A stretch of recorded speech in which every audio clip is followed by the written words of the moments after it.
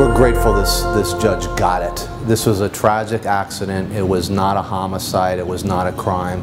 This judge understood the evidence, and we're just grateful that he got it.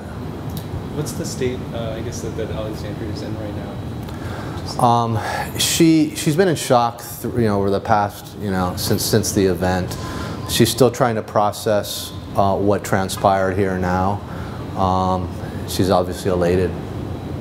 Yeah, I mean, I think she's been trying to go home or something for the funeral. I mean, is that already been planned then by her family? The funeral's plan has not occurred yet, so ideally she can, make it home. And where is that? Is that on the West Coast or East Coast? The funeral will be up in upstate New York. I think it was New Jersey or something. Upstate New York, yeah.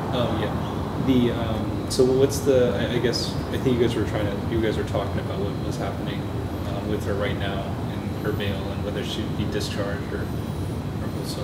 Yeah, there was another case that she had. Both her and her sister had another brush with the law. So that case is in the system, and we're trying to work out where that case is resolved so she can go home. What was the charges? Was it? Disorderly conduct, I believe. I don't know for sure. That was on Maui, or that was? It was on Maui. Yeah. It was on Maui. Okay.